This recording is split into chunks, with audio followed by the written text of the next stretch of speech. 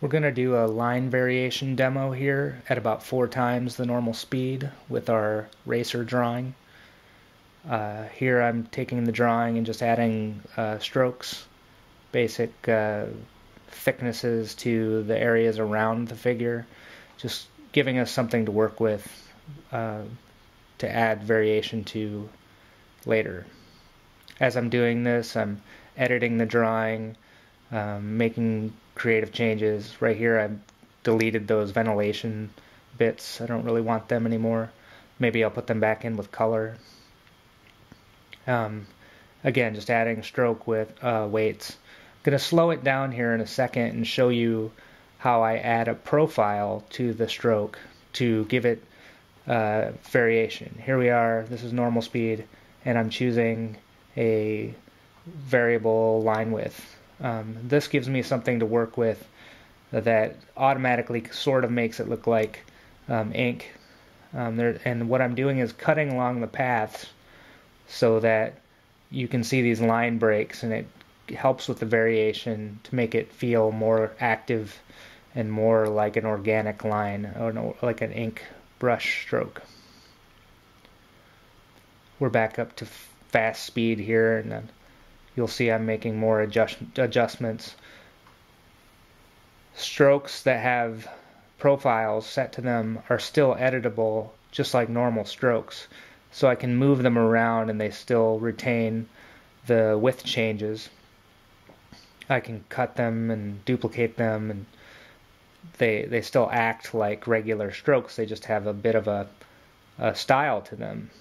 And here I'm going through and choosing different profiles to fit the lines. Some work better than others. Sometimes I want a very tapered profile, and sometimes I want ones that are less tapered or have less variation in them.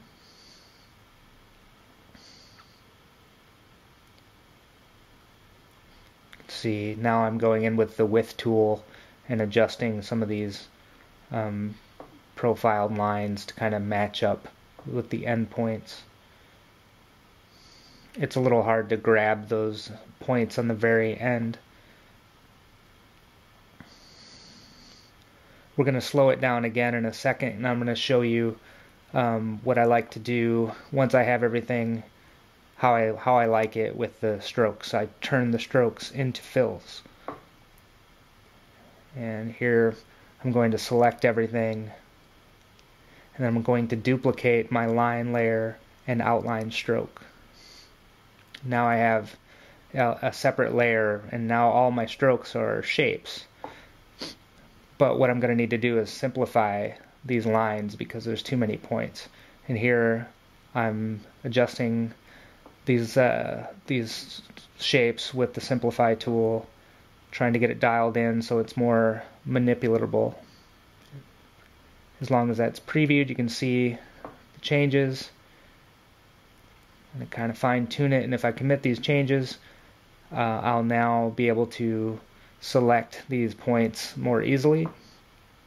And now all of my lines are shapes, and I can go through and adjust these paths, fine-tuning them to make them feel even more like ink.